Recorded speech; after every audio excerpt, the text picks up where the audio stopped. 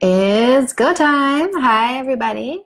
Welcome to another episode of the Chantal Heide Show. As always, I am super happy to be here, always holding space for you, always wanting your questions because, frankly, it is the conversation that really makes me come alive and makes me thrive because I have answers. I have so many answers for you. And it's rare that a question is going to stump me. So I want to do what I'm going to call a fireside chat tonight, which is basically just kind of catching up on what's been going on. Usually I pick like a specific topic and I really just kind of wrap some time around that and sort of really delve into it. But tonight I want to share what's been going on with me because there's been so much happening behind the scenes. And I want to apologize for something. I'm going to get to that in a little bit. But I also want to know what's on your mind. As always, I want to know what your questions are. Hello, all the people who are out there. I see you popping on. Say hello in the comments. Let's get a dialogue going. Type in where you're from. I love that I get people from across Canada. I get people from the US, people from the UK.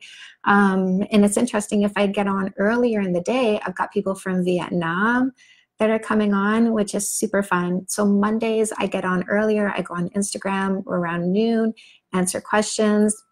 Hello, I see some love, loving it so much.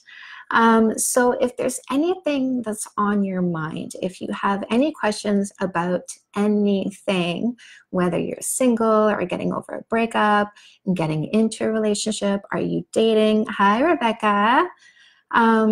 If you're dating, if you are in a relationship, is there a fight that you're having and you're wondering who is right about this fight? Let's talk about that. Let's settle your mind. Let's settle your soul. Let's kind of get your love life rolling in the right direction. That is my purpose.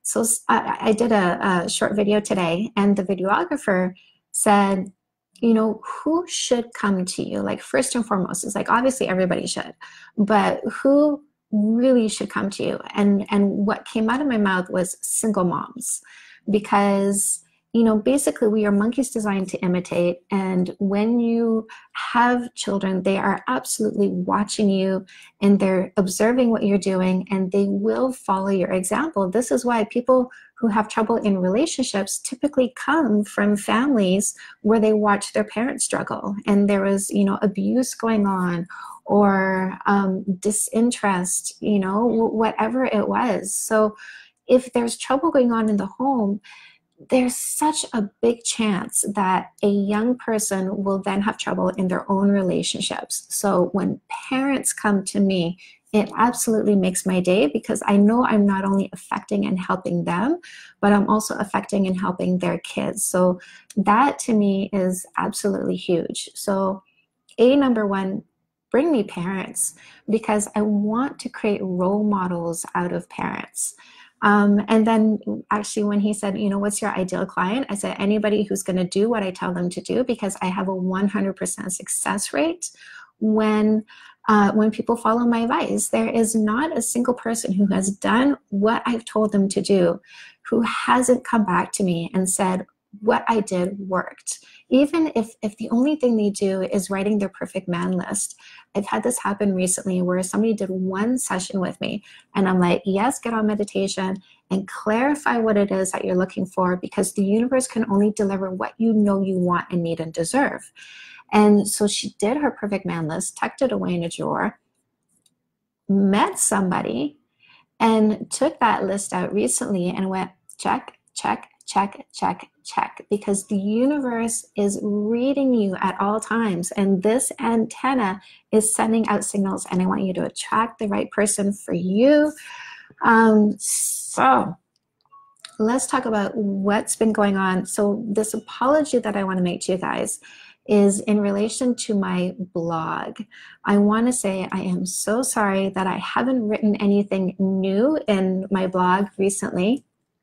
It's been about a month actually since I put something up on my blog because I feel pulled in so many different directions. And, I talk about gender differences and I talk about how many words a day people process. So Women, it's about 20,000 words a day. Men, it's about 5,000 to 7,000 words a day. And I've actually been commissioned to ghostwrite books.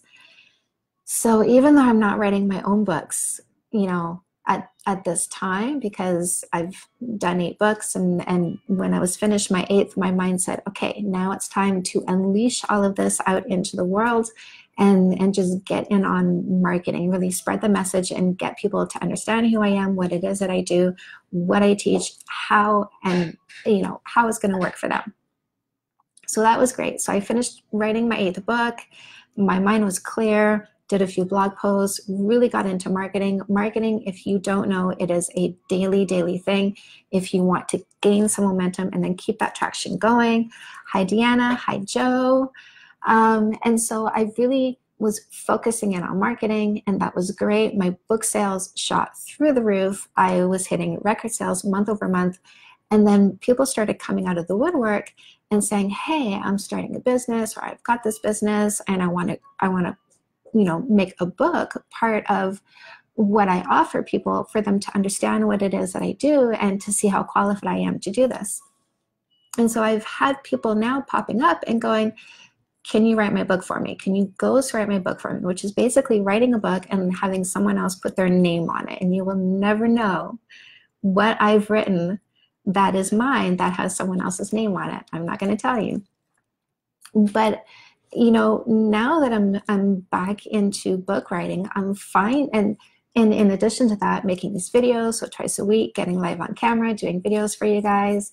In addition to that, also doing my short videos for Instagram. By the way, if you're not subscribed to me on Instagram, do that, because there is so much content that I put on Instagram that does not show up on Facebook. And if you are all about Facebook and only Facebook and not Instagram, make sure you're watching my story, because what I post on Instagram, now that Facebook and Instagram are, you know, the same company because Facebook bought Instagram, then what you post on Instagram now gets uploaded onto Facebook if you connect your accounts, which I have. So you're going to see the stuff that I put on Instagram showing up on Facebook. But if you're not following my stories on Facebook, definitely follow my stories on Instagram. And if you're not on Instagram, definitely follow my stories on Facebook, because there's a ton of content that I put up every day on my story that I'm not putting on my regular feed. So do check that out. You're going to see like super cute videos of Lulu, lots of quotes that I put up there that I don't put on.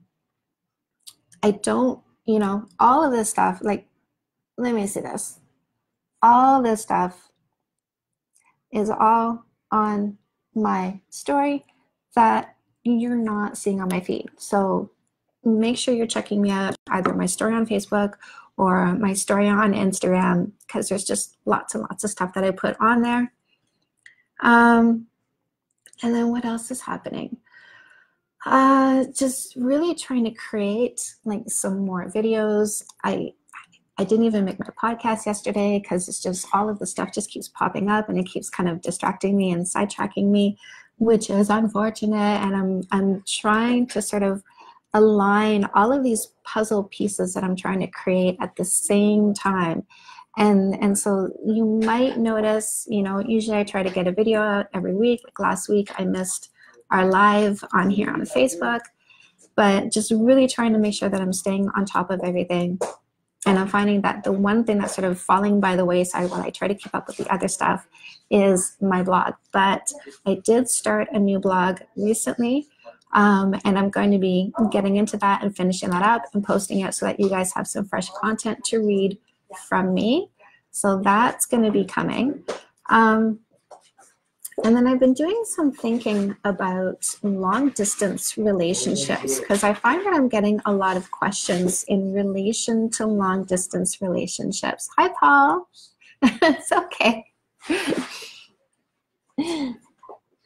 So I'm noticing that I'm getting a lot of people that are popping up, and really part of the reason I think is because my reach is getting pretty wide. Like I said, people from Vietnam, I have clients in Australia, which is so cool, but makes me a little bit sleepless because in order for me to talk to them at 9 o'clock at night, I have to get up at 6 o'clock in the morning.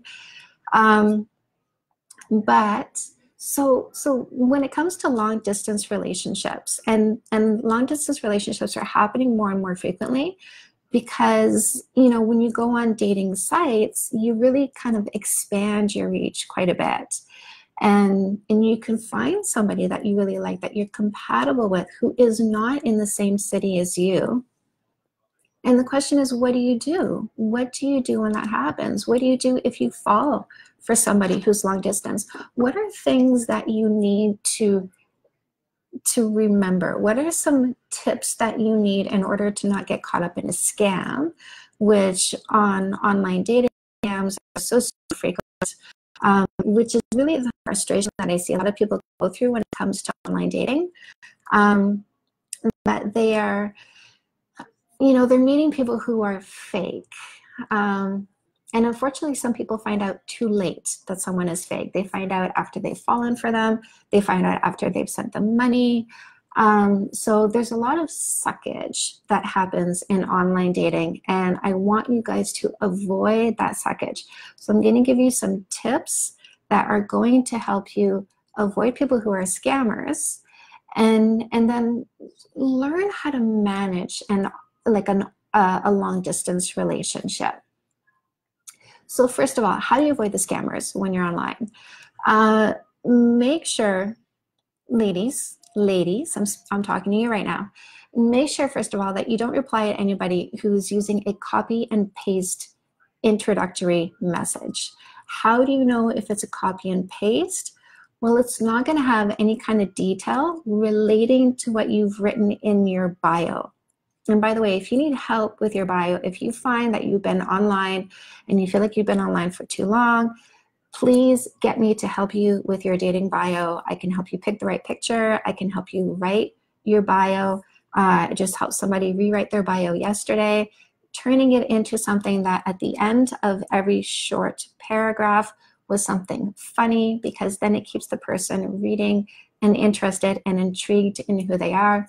And that first line should be catchy too. So if you need help with your bio, if you find that you're not attracting the kind of person that's right for you, definitely reach out to me. Let's work together. Let's create something that's going to work better for you. So do not reply to anything that is a copy and paste message. So if it's not saying anything about what you've written in your bio, chances are he hasn't read it. And this is somebody who's going from one profile after another, profile after profile after profile, using the same "Hi honey, how are you?" or "Hi beautiful, how's your day?"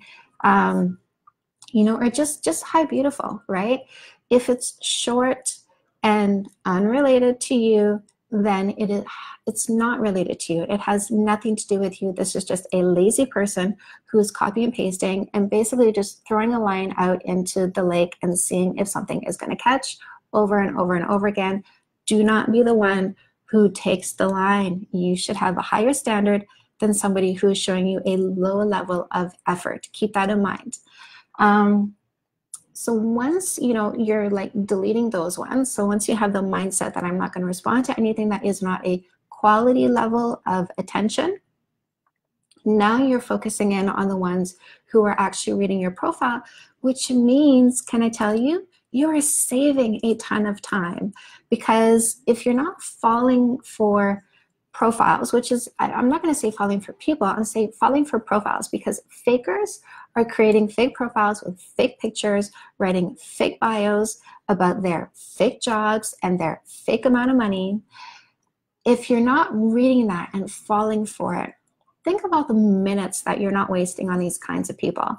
So you're saving so much time, your brain is relaxing. Now you're really focused on the ones that are going to show some focus towards you. So you've eliminated the noise and the static. And now what's left are the people who are really genuine. You don't know they're genuine quite yet. Again, all you're looking at is a profile. So somebody writes you something that taps into what you've written in your bio. Great. Go take a look at their profile. He looks good. He looks attractive. He looks interesting.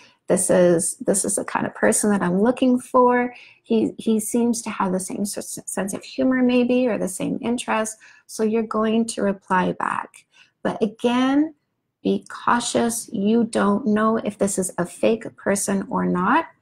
So tip number 2, get it live as soon as possible. So you want to move it from typing to a video chat as soon as possible. And by the way, guys, I'm going to have video dating, video speed dating coming soon. It's going to be coming in January. I know some of you guys did the test with me. That did not go well. Apparently they did a bunch of changes before it was my turn to do the testing, and we just had problems. But those are getting fixed. There's a lot more testing that's going on. We are looking to launch in January. So all of you people in Ottawa, all of you people in Winnipeg, all of you people in the US who are saying, you need to bring speed dating here. All you people in Toronto, you need to bring speed dating here.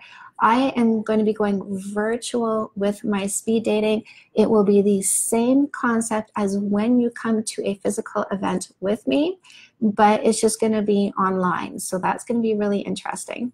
But what you want to do when you are online dating and you meet somebody is get them to go on camera with you as soon as possible, because you want to get that face-to-face. Why?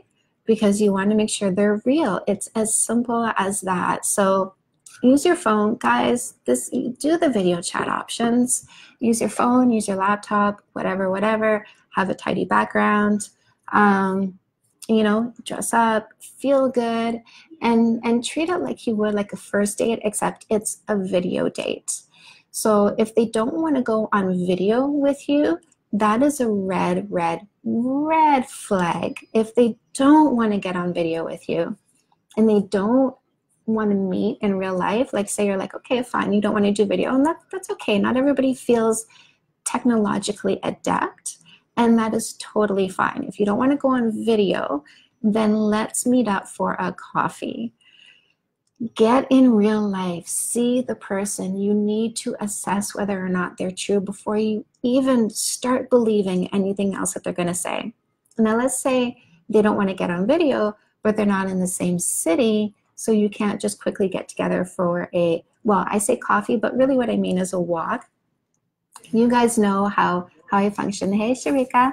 You guys know how I work. I don't necessarily want your first date to be an interview. I would prefer it that you would go for a walk together, because that would be so much more natural. You're going to fall into each other's energy much faster. It's not going to be so awkward. Those silences aren't going to be uncomfortable, because you're not going to be staring each other down, waiting for the other person to come up with something interesting. And I mean, can you imagine? I know you can. I know you felt the pressure of trying to come up with something interesting, you know, so, or you're just going to ask the same thing. And when you're sitting across from somebody, it's hard to not interview them. So, you know, how old are you? How many kids do you have? What do you do for work? Do you own your own home? You know, the conversation should be more organic rather than just an interview and pounding out whether you're aligning on certain issues. So get together face-to-face. If they're not in the same city, they don't want to go on camera, goodbye. Don't waste any time on that person, because there's too many obstacles. There's the distance, there's the inability or the unwillingness, whatever it is. So don't get caught up in a pretty picture and a nice bio that gives you the impression of somebody who has maybe a lot of money, who, you know, has a nice home, has a nice car. Like maybe there's some pictures of that kind of thing. Do not get caught up on the sell. You want to get into reality as quickly as possible. Now, you meet somebody online, you say, let's get on camera, because they're at a distance away.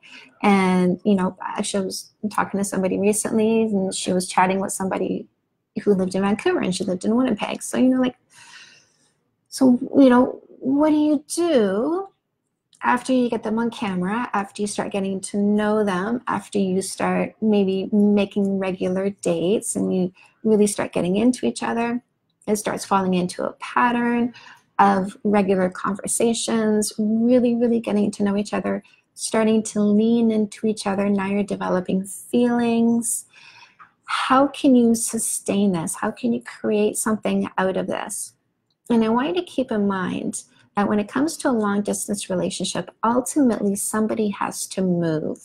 So it is a really good idea in the beginning of starting this communication, of finding out what sort of life they have and how difficult it would be for them to move versus how difficult it would be for you to move. Because you know, even though you might not ask directly at that time because it might be too early, I want you to start thinking at the back of your head, who is able to bridge the gap? Who can close that distance? Is it you because you don't have kids and your job is flexible and you can work from home? Is it him because he doesn't have kids and his job is flexible and he can work from home? You know, because if you have children that you would never take away from their father, right? If you just can't even imagine not being in a position where your children's father can see them every other weekend, you know, at the very least, that kind of thing. Your job is something that you love, but it's not flexible enough for you to be able to move somewhere. And you talk to somebody who's in the same situation. They're a good, grounded father who co-parents really well with their ex. They cannot imagine taking their ex's children away from them and not creating so much distance that the children and their mom wouldn't be able to connect on a regular basis, physically, and their job doesn't allow them to move. You are in a conundrum. So you may fall in love with each other, but where is this relationship going to go if neither of you are in a position to move? So be sure, if you are going to even entertain the idea of a long distance relationship, that either you or the person you may start this with will be flexible enough to bridge the gap and close that distance. But that would be down the road. So what do you do in the meantime while you're building things? How can you create intimacy within your relationship? Well, look at all this love. How do you create intimacy in your relationship if there is a physical distance between you that is not easy to bridge? So here's where the love language quiz comes in super handy. When you understand each other's love language, then it means that you can bridge that gap with a way that fills up their love bank and keeps them feeling connected. And you can give them insight. Hey, Adam. And you can give them insight into how to fill up your love bank. Because I'm going to tell you guys a story. When my husband and I first got together, I worked nights and he worked days. And we didn't spend a whole lot of time together, and we could sometimes go like days without seeing each other. And, and even when we did see each other, it was just for a few hours here and there, sometimes 20 minutes. Like I missed him. I missed him a lot. I would have loved more of his presence. And when I would see him, I'd say, "Oh, baby, did you miss me?" And he'd go, "Oh, no, I was too busy." And it would kill me, because that's not what I wanted to hear. I wanted to hear that he went through the same pain I did and the same yearning I did. And to get this answer that was very honest felt very unsatisfactory. And so words of affirmation is one of my love languages. So for me, I have 2, physical affection and words of affirmation. My husband is 2, which is physical affection and acts of service. He is a man of few words, so few words. So I would say, Adam says, love language is key. Going days without seeing each other would kill me. So I'd say, baby, did you miss me? No, I was too busy. So I'd say, okay, this is not good. This is not feeling good. I need you to say, you miss me, even if you didn't. Because, and by the way, lying is perfectly fine in a relationship. Little white lies, serious lies, absolutely not. I don't stand behind that. But little white lies, like, baby, did you miss me? Yes, I did, right? Those are actually really healthy. We are not designed to be 100% truthful. As human beings, we are actually designed to lie to facilitate our ability to mesh well with each other, right? And I mean, case in point, right? It makes me feel better about my husband when he lies about missing me. So white lies are actually healthy for human beings. It is natural. Mother Nature designed us that way. So don't be mad at me because I'm teaching my husband how to lie. I'll help you teach your man how to lie. I'll help you teach your woman how to lie, because sometimes it just is good. Sometimes a lie is better. So I would get my husband to say that he did miss me, because it helped me feel like that distance was bridged. But I'm going to tell you something. He taught me something super, super valuable. And I'm not sure, maybe men and women, maybe you can weigh in on this, maybe give me some feedback about this, so I can get more than just this one woman's opinion and more than just that one man's opinion. But my husband said, he goes, I don't understand this missing thing, because you're always with me. Even when I'm at work, even when I'm busy, you're still like, you're right here. Your presence is never away from me. And I get that now. I really do, because I have a better understanding about how his and mine, my energy, are very connected. And one of the ways that I know how connected we are energetically is when he's kissing and holding me, and I let my brain, just all of my energy, I let it all come in and just come into myself, and then I feed it into my heart. I create a love sensation, and then I push that towards him. Every single time I do that, this is what he does. And he makes this sweet little sound. And guys, I'm going to tell you, like, I have done some mind-blowing spiritual things. I have felt another person's energy, like a stranger's energy, somebody that I never met. All I knew was his name, how old he was, what city he was in. And by feeling their energy, I was able to tell somebody else that he had an amputation.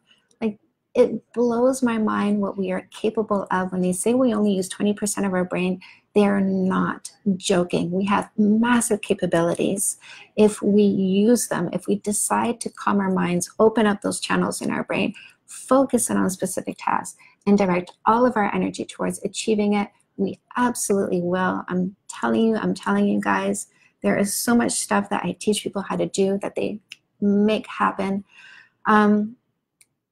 But you know, this whole concept, again, of long distance relationships, they really can be bridged by connecting our energy. It's just really important to find that person who's willing to lean in with you. Do a love language quiz so that you understand each other's love language, so you can bridge that gap while you're building intimacy, while you're getting to know each other. If you know what their love language is, you know, let's say it's quality time. How can you exercise quality time over a long distance relationship? You can make sure that you're scheduling FaceTimes together on a regular basis that are not spaced too far apart. You know, as often as you can, get those FaceTimes in, get those video chats in. Send them text messages throughout the day, just letting them know, you know, what's going on in your life, so they don't feel so disconnected between your chats, so that they kind of feel like they're walking through your life with you. That's a great way to bridge the gap for a quality time love language. What if it's gifts? Well, you know, you think about what it is that they want, what they need. You go buy that at the store, you make it yourself, you wrap it up, you send it in the mail. There you go. What is it's physical affection? That's a tough one to bridge over distance. But if you can speak to your yearning, I wish I could kiss you. I wish I could cuddle you. I wish you were here beside me right now so that we could be together and snuggle. I imagine you spooning me at night. Like, those kinds of things, it gets the imagination going, and it kind of, you know, even though you're not getting that physical affection, you still feel like there's a yearning for it, there's a want for it. And that knowledge in itself can bridge, or not bridge, but fill your love bank. Acts of service. Well, if you know that your partner maybe is behind in their housework, then maybe you can buy a voucher for a local house cleaner and send it to them and go, here, I got you something. When you're ready to have somebody help you with your housework, just use this. With any kind of service, right? If it's somebody who maybe has like an injury, but it's snow time, then you can check with like local maintenance companies and say, hey, can I get you to go shovel a driveway and just like pay that? So you can still bridge acts of service over distance by tapping into things that they need to have done and then getting them vouchers for having somebody do that for them. And then words of affirmation, well, that's so easy. It's so easy when it's a long distance relationship. All you need to do is tell them what you love and appreciate about them, what makes you happy about them, what makes them special in your eyes. So understanding what another person's love language is means that distance doesn't need to be an obstacle. But just keep in mind, at some point, somebody needs to move. I'm going to, introduce one of my rules here. So you guys know that my dating rule is no kissing for 3 months. Does 3 months count when it's a long distance relationship? I'm gonna say yes. Why not? Why not? If you've been messaging each other, if you've been plugged into each other for 3 months, if you feel you're getting the attention that you need, if your love bank is being filled over 3 months, then, if you meet that person at the 3-month mark, have a first kiss. It's all good. Go for it. Do make sure, though, that they are introducing you to their friends. They're introducing you to their family. Do not be a secret ever. Don't ever kiss anybody who has not opened their world up to you. Kissing is not an introduction. Kissing is sealing the deal. And if you don't have enough information about who they are, where they live, what their house looks like, who their friends are, if there's no introduction to his life, do not kiss and seal the deal. Because even if it's been months and months, if those things aren't ticked off, then you will still be kissing a stranger. This is still a risky thing. And I'm telling you guys, this no kissing for 3 months rule is your insurance policy. Adam, thank you. I got a big compliment here. Such a brilliant, amazing, beautiful woman. Thank you. Guys, when you get a compliment, always say thank you. Never negate it. And so, oh my God, Adam, you made me lose my, my train of thought. Ooh. Let me see. Making sure you're meeting their friends and family. Oh, right. And moving in. Here we go. So the no kissing for 3 months, that's a dating rule as to who you're going to commit, right? Because kissing for women, I know not necessarily for men, but kissing for women really pulls them in, seals the deal. That's the first rule. The second one is when you should move in together. And my rule for moving in together or doing what I call melding, right? So, 2 people, 1 house, 2 people, 1 pet, right? Melding, 2 people maybe having a joint bank account or maybe using a credit card together. Any kind of melding should not happen before 1 year, 365 days. Because what I want you to do before you give up your home and move in with them, or before you let them give up their home and move in with you, what I want you to do is ascertain whether or not you can go through ups and downs together. Because you will have a honeymoon period where things are pretty peachy. And then you may go through an insecurity phase where it's like, I feel so invested. My feelings are so invested. Now I'm holding on tight. I'm feeling insecurity, which is basically a fear of loss. Insecurity, jealousy is very much a fear of loss. So, after that courtship phase, that honeymoon phase, then that's a high, and then you hit the insecurity phase, that's a low. Maybe you get through that phase, you get some more solid footing, you're going back up on a high, but then your baggage is going to start coming out. all your past conditioning, what happened in your past relationships that you're afraid is going to happen in this one, all of this stuff can start spilling out into the relationship. And I call that vomiting your past into your present. And this is very common. Again, this is why I wrote the book, Fix That Shit. So, you know, guys, really, two books that we're talking about here is No More Assholes, right? So the vetting process, no matter where you are, even if it's a long distance relationship, No More Assholes is going to help you vet. It's going to help you find that generous long-term thinker and get those selfish short-term thinkers out of your sight because you don't need them. And then Fix That Shit is how you get to a relationship where there is zero fighting. This is the unpack your baggage phase. And by the way, the one that gets you through the insecurity phase is after the first kiss. I don't have a copy here, otherwise I'd show it to you.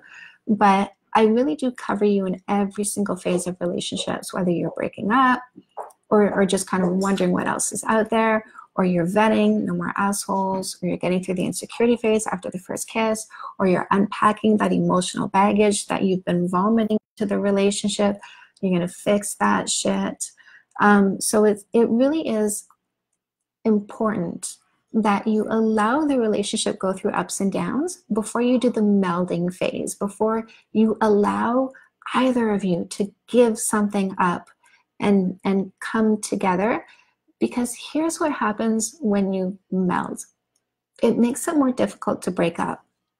If you've been dating each other for 4, 5, 6, 7 months, and somebody gives up their apartment and moves in, and then all this baggage is coming up, you're vomiting, he's vomiting, you know, all this fighting is happening, and you're seeing that you're not compatible. You're really feeling that you're not compatible. You start feeling that this is not the relationship for you. It is much more difficult to end a relationship, to have a clean cut, you know, within a decent period of time if somebody has to go find a new apartment, right? So I don't want you to meld too quickly because I don't want you to complicate a breakup if a breakup needs to happen. So I don't want you to rush. I don't want you to go too fast. I want you to go through ups and downs so that you can see how you experience those ups and downs. Do you carry each other through ups and downs, or are you pulling each other even further down? Are you functional about how you face challenges, or do challenges make you fall completely apart because neither of you are equipped to deal with challenges? You need to find this out before you meld, before somebody moves in with somebody else. So even if it's a long distance relationship, do wait a full year before you do that melding, before you move in together. So I don't see any questions from you guys. I'm hoping that you found what I said tonight to be super, super helpful. So since there's no more questions and all we got is these lovely compliments, which as always, thank you guys, and the hearts and love. I always appreciate that. I'm going to sign off for tonight, and we are going to come back on next Tuesday. So if anything happens in your life, if you need clarification for anything, if you need help with anything, do reach out to me. Take advantage of these live broadcasts because these are great learning opportunities, not just for you, but for everybody. Thank you for the love, Rebecca. Love you, love you, love you so much.